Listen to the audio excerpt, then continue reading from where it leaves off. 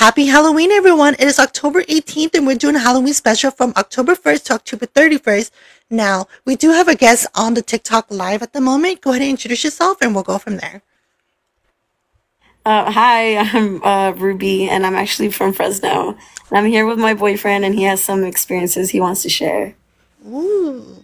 Yeah, I used to go to Roosevelt. I graduated 2021, but right before COVID hit, it was my sophomore year, and I had taken I got put in a fashion class, which was odd for me, but I think in the end it was all right because I got to explore more of the school because they deal with theater and making the costumes for the plays and stuff. So I was sent on my own to the under the stage where they store costumes, and that place was really weird, just weird. It was so dark, and they have like a room full of mirrors where the people get dressed for the plays, and the switches for the lights are in there. So I had to walk through the dark to get in there to turn on the lights, and just the whole time there, it was like just so weird. It felt like there was someone behind me the whole time. And I mean, I heard all about like the Leslie Chambers thing and how they include him on the name of the plays. So I think I didn't know about that at the time. So when I found out about it after, it was just really crazy. And then the third floor, that was also used as a storage for the play costumes. I got sent up there a couple of times with several people. And one thing I found out about there is that you go up to the third floor, but there's also a second stairwell in there that leads to just a wooden plank, and from there on I don't know what it leads to. We tried to figure out like sticking our phones through the cracks of it and couldn't see anything, and off the top of my head I can't think of where it would lead with all the other classrooms of the building. It was so weird. He's also been in the hospital right next to Roosevelt, actually. I didn't know him back in high school. Like, I didn't go to Roosevelt. I went to Duncan. That's why I was asking if, like, you knew anything about that. But he was just telling me not that long ago about his experiences and how he actually managed to get in the hospital before it was, like, fenced up and all that. And, like, there's some weird stuff that he would tell me. What did he tell you? Well, the first time that I went there, I had gone with a couple of people, and we were able to get in by stacking a bunch of like trash to get up on top of the second floor through a window. And once we got in there, there's just like a bunch of like files all over the ground, broken glass, and like I'm surprised by how much like was left behind. It was like still really full of just like hospital equipment. I don't know, it was really weird. And we didn't stay there that long because another group of kids came by and like broke a really big window, made a lot of noise, and the cops came, so we left.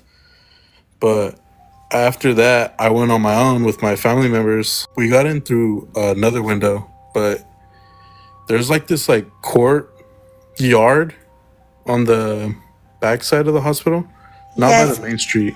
No, and there's a stairwell that goes down to like a little garden area, and through there's like this really big ventilation pipe. We climbed up on there and we ended up inside of a boiler room. And it was weird because there was only one door in there, and it was sealed from the other side. Well, we found a big metal bar to like open the door, and then once we got to the other side of the door, which this is probably the weirdest thing to me out of all things, I was recording on my phone that day. And once we got to the other side, there was like, the best way I could describe it is like a parking garage. But the thing is, there's obviously no parking garage down there. It's just these like really big cement pillars and just like nothing. I'm not sure if they were like building something there with like construction or something, but I don't know. And then while I was recording, like my phone was fully charged and everything, and my phone died on the spot. So I do not have a video of it, sadly. But it was really strange. And then from there, we know it led to another staircase, which led to like the main floor of the hospital. And from there, we ended up getting out through like one of the emergency exits. You're able to get out because it wasn't chained good. So you just like squeeze through the bottom of the chain. But yeah, that's about it. It was weird because the whole time when you're in there, there's broken glass everywhere. And as you're walking down the halls, you can hear like the glass crackling behind you, like if someone else is like walking behind you. I mean, it's probably just like since you stepped on it, it's probably still cracking or something. But to me, it just sounded like there was someone behind us the whole time. It's weird. But yeah, I think that's all I got about the hospital. I know like plenty of other people went in there during my time at high school. So we just go there like right after school and like mess around and stuff. Dude, that was scary. That was scary. Yeah, it was high school students that did a YouTube channel about that when they went inside there. Yeah, I heard about that too. But and then like not long after I graduated, they finally like fenced it up, and since then it's just been like impossible to get in because they got the security patrolling it. But I've tried, and nothing. I don't think it'd be possible to get back in there, sadly. They have the city police officers driving around, and then they have a private security inside the fence area. Yeah, if that makes sense. Yeah, I used to have a lot of videos and stuff of me in there, but I don't have the phone that I used to have back then. I know. But I thought it was really cool to go in there before it closed down, and it's just like, I can probably say like, I think for sure it's probably haunted, but just nothing that scary happened to me while I was there. Besides hearing the glass behind me, but. And I'm saying this respectfully, isn't it crazy how that's the one place you don't want to go, but now that we know it's haunted, you want to go? Yeah. You know? I wish they would have like opened it up as an attraction for at least like a little bit, but I guess, yeah, it's probably dangerous for people to be in there. True. All right, well, thank you for letting us talk here. No, of course. And thank you guys for joining the Halloween special for October 18th. But with that being said, bye. Bye. Bye. Thank you. Thank you. Oh, you guys, that was scary. La Poncha, did you hear that?